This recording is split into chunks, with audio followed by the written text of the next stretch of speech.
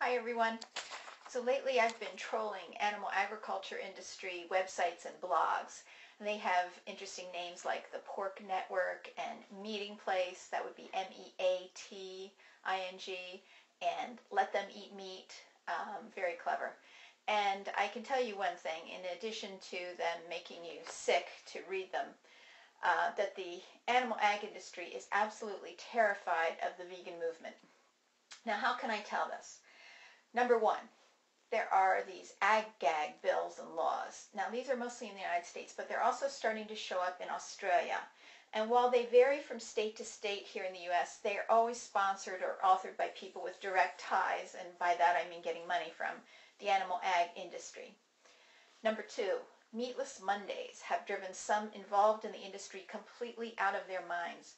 In 2012, the USDA made a statement suggesting Meatless Monday was a way to reduce our carbon footprint. It did, that is, until the National Cattlemen Beef Association strong-armed the USDA until it redacted its statement. Look at the lengths Todd Staples, a former rancher and former Texas Agriculture Commissioner, will go to keep Meatless Mondays out of the schools.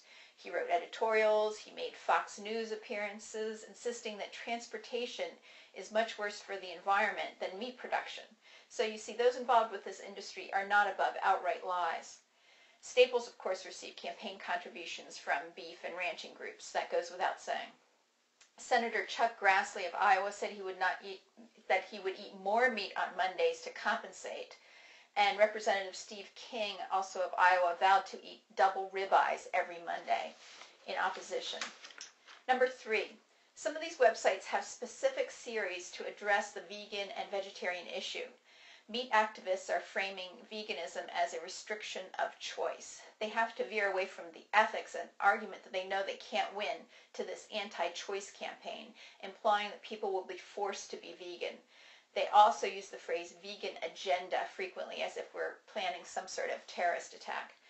Number four, the meat industry is trying to influence vegan groups to be more concerned with treatment instead of the ethics of using animals at all.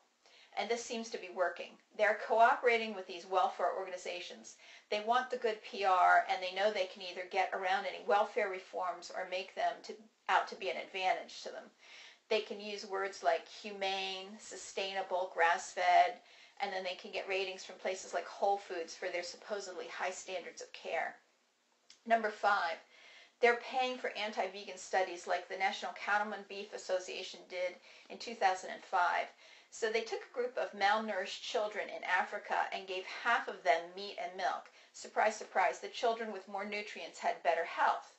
They concluded that a vegan diet was unethical for children out of this study. Number six, the rise of faux meat, cheese, and eggs has the industry especially freaked out as these products have gotten better and better.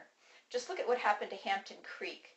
Unilever and the egg industry would not have bothered with the lawsuit if they didn't see this campaign as a threat. They may be trying to frame this as an anti-choice campaign, but what they're really afraid of is that people will have a choice to stop eating the crap that they're promoting. Now, make no mistake, people from the animal ag industry are trolling our websites and channels as well. It's not a stretch to imagine them trying to divide this movement. They would love nothing better than to incite divisions among us, much as the tobacco industry did to the anti-smoking movement. That's why it is so vitally important that we stay united and support all other vegans, regardless of their diet specifics or style of activism.